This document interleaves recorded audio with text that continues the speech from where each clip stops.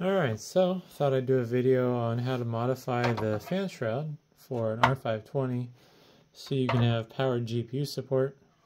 And I have my sacrificial one here because I do plan on leaving this server intact. So I pulled one out of another R520 that I don't care about that's going to get parted out and recycled. So I'm going to do a little camera repositioning here. See if I can do this on camera. I'm not going to do all of it on camera because some of it will involve making noise. It's going to sound annoying. But I'm going to start with finding my tools. I don't know how this is all going to work. I'm kind of winging it since I don't have a good way to cut plastic. Really, it'd be nice to have one of those oscillating tools. Yeah, see, this won't cut that. So you're going to have to cut these nubs off. And I think whittling at it with a razor blade is going to be the way to go. Maybe not.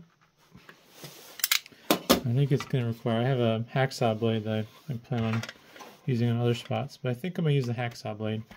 So I'll be back after I hack these off. Alright, well the hacksaw blade worked great. You can see where I scuffed it. Basically I just took the blade, held it flush against the plastic, and then went back and forth. I didn't get it perfectly, so I'm going to clean this up a little bit with the razor blade now, hopefully. Man, even those nubs, watch the fingers.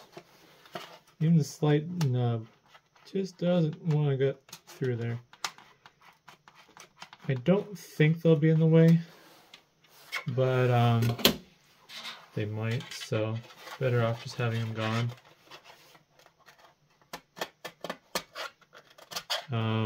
And then I would consider hitting this with some sandpaper, just kind of smooth it out.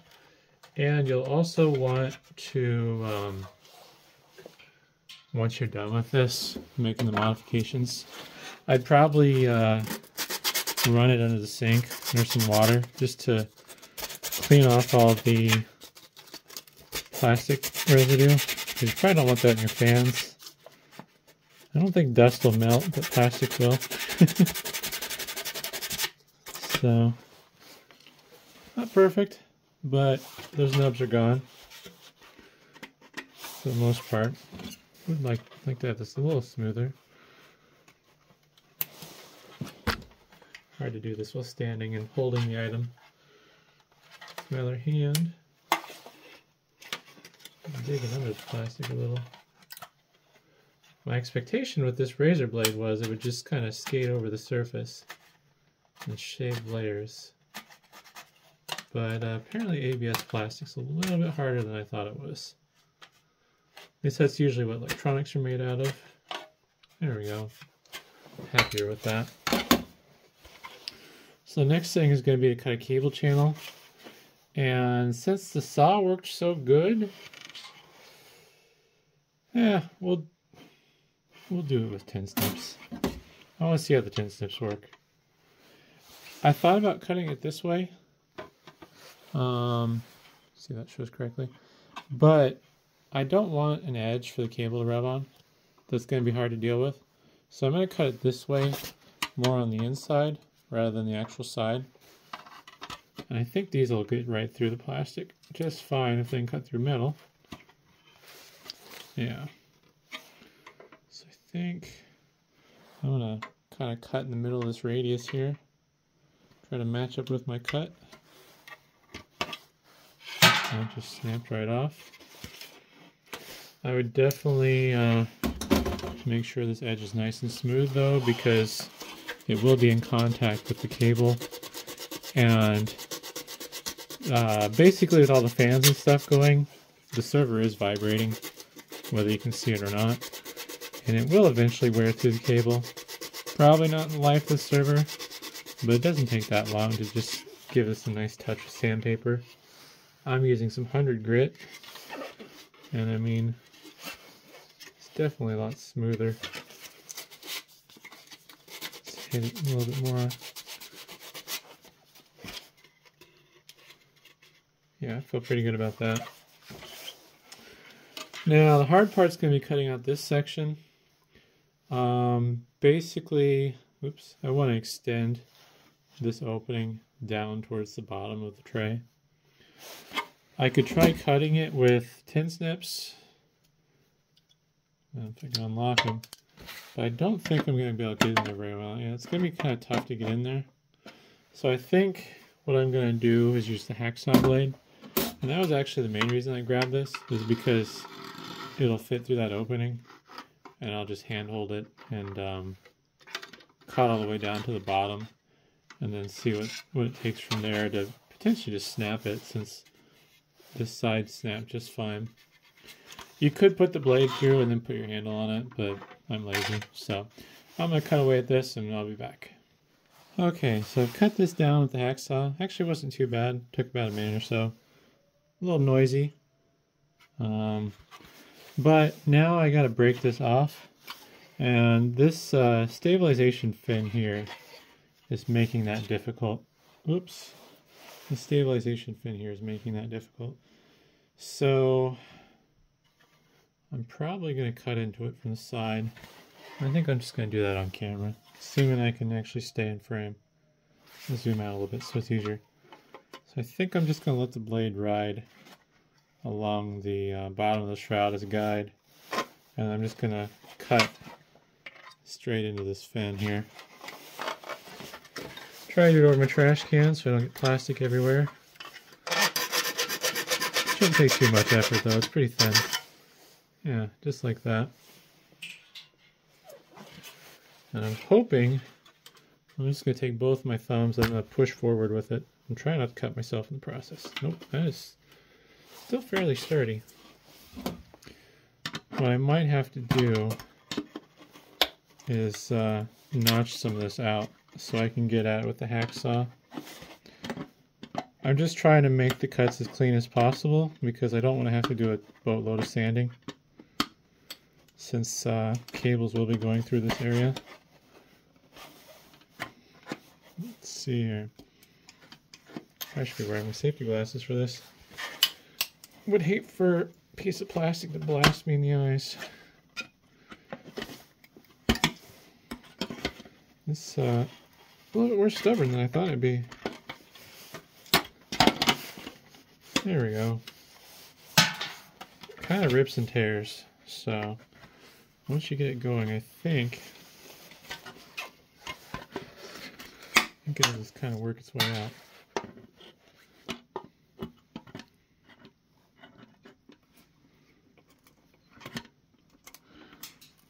Alrighty. Yeah, I'm not happy with that. I think I have it enough where I can probably just clean it up. I'll just clean it up with a hacksaw and show what it looks like. I'll be back in a second. Alright, well there's the finished product. It's not pretty by any means. I'll zoom in a little bit more, see if it'll focus. But it's good enough. Gives me a bigger opening for airflow over the Tesla graphics card, along with the routing path for the cable. And I think this will be basically perfect for what I need.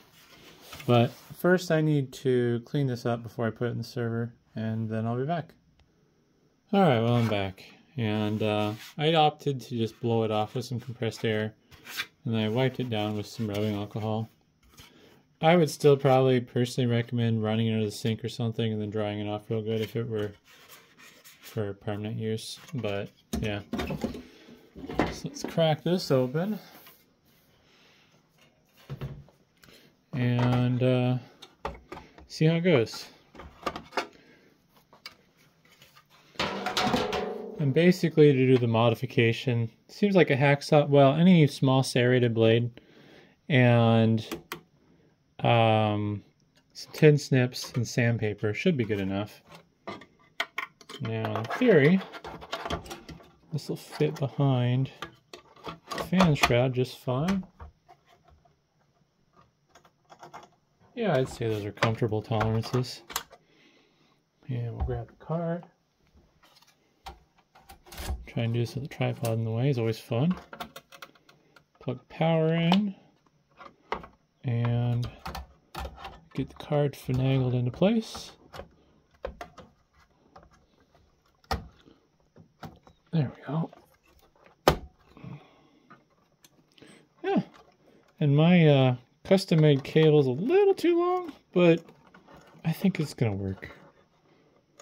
Just kind of put a little wavy bend in it here, and eventually once it warms up and sits long enough, copper will take a liking to its new home.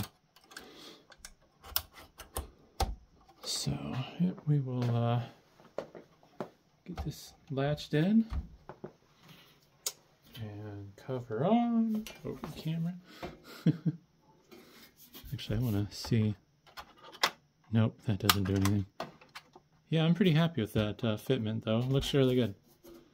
And yeah, so I'm gonna do a power on test and I'll be back. Alright, well, got everything running now. Kind of having the same operating conditions as my previous video now. And running a little bit cooler at the moment because it's not under full load. But you will notice that the fans are actually fairly quiet. I'd say the music from Heaven Benchmark coming on my laptop almost feels as loud as the fans are. But thermals are about the same. Zoom in here a little bit. Maybe a little more. We're not too far off thermally, but the fans are a lot quieter, so there's that. I don't feel like fiddling with iDRAC to max out the fans to see what the maximum cooling potential is, but at least I can tell that there's a difference. Now we'll throw FurMark into the mix, which will hopefully max things out power-wise. Yeah, we're hitting the 250 watt TDP limits. Can kind of feel the heat trickling out. There's definitely not as much airflow as I feel from my R520s from stock air or stock fan speeds, that is. But yeah, I'm actually hitting this harder too. I just realized because I wasn't doing the 1080p FurMark. I was doing custom. Let's see if I can cancel this. And I was doing the custom preset, which actually has 1080p anyway, so I guess whatever.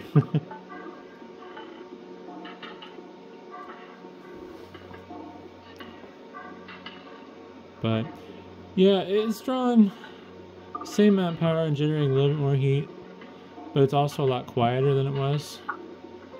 I feel like with the airflow actually being ducted though, with the shroud. So right now it's being ducted through the CPUs. Where's the old shroud? Oh, here it is. So right now, the air's still being ducted down into the CPU heat sinks, which would be about here and here.